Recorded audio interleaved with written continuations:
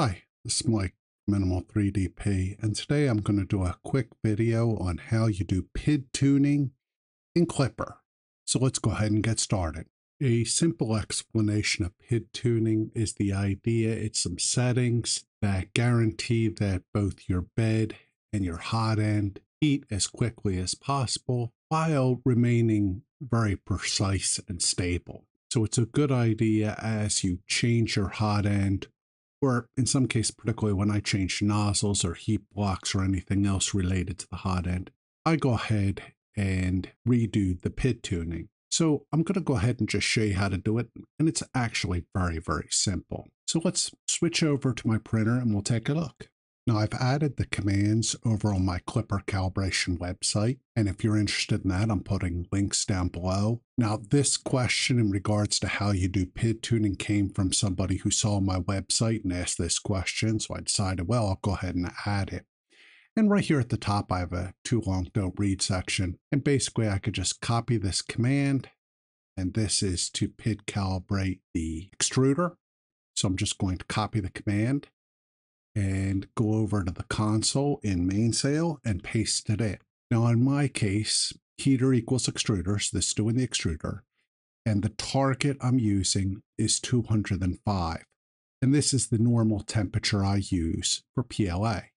Once I've entered this into the command console, I just want to hit enter, and this will start the calibration process. If I watch the graph up here and watch the temperatures, you'll notice it's starting to rise, and it will go through the PID cycle. So we'll give this a minute. And usually I tell people this should take anywhere from a minute to probably closer to 5 minutes. So you just want to sit back and relax and let it go. Now I'll pause the video and then come back when it's about halfway through and then right at the end. So give me 1 second, we'll let this run. Now you'll notice as the PID tuning cycles through, you'll notice that it overshoots, undershoots, and basically goes back and forth. In fact, this line will be very wavy initially. And in fact, it just changed the target from 200 to 205. And so it fluctuates some and then uses this fluctuation to basically set the proper PID tune. And as this progresses, hopefully it'll get smooth towards the end. So let me let it continue and then we'll come back and check on it. Now you'll notice the PID tuning has completed for the extruder. Now I just need to go ahead and save this configuration. So I'm just going to go up to the top here and hit save config. And this will save it in the printer.config file. And we'll switch over and take a look at that as well. So if we go over to the printer.config, scroll down, you'll notice that in the extruder section, the PID values are all commented out.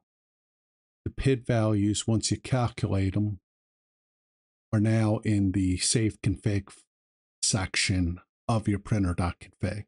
So they're right here. So these are those new values. Now, do the bed. We're just going to go back to the console here. I'll go over to my Klipper calibration website, copy the command for the bed, and paste it. Again, we'll take a quick look at this. The target is 65. 65 is the temperature I usually print PLA at for the heated bed. So let's go ahead and hit enter, and let's send that to the bed. And you'll notice up here at the top, the bed is starting to heat up, and it's set to 65. So now the bed is going to heat up, and the same process is going to continue. So let me pause this, and we'll come back as it completes. Now you'll notice as we're doing the heated bed, there's a lot less swings with that. But again, the process is it heats the bed, cools it a little bit, heats the bed, and then uses that to determine the proper value. So I'll let this continue. Now, as you can see, the PID tuning is completed for the bed. It's back to 0. And I just want to go up to the top here and hit save config again.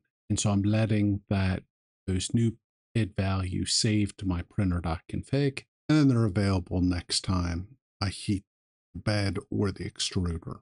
Now, as you can see, doing PID tuning with Klipper is actually relatively easy. As I noted, I've added the commands to my Klipper calibration website if you want to use that. I'll also add some other references I've used in the past to the video description. Hopefully you found this helpful. If you have any questions or comments, please post below. Thanks. Have a good day. This is Mike from Minimal 3DP, and I want to thank you for joining me today. If you have any questions or comments, please post them below. If you need some additional help, I've also posted some links in the video description. You can set up a 15-minute help session with me, and I'm more than happy to sit down with you and see if I can help you out. If you need some additional help, I'm also going to try doing 1-hour sessions for anybody that's interested. And like I said, I'm testing this stuff out. I want to thank you again for joining me, and I look forward to talking to you again next time. Thanks. Have a good day. Bye.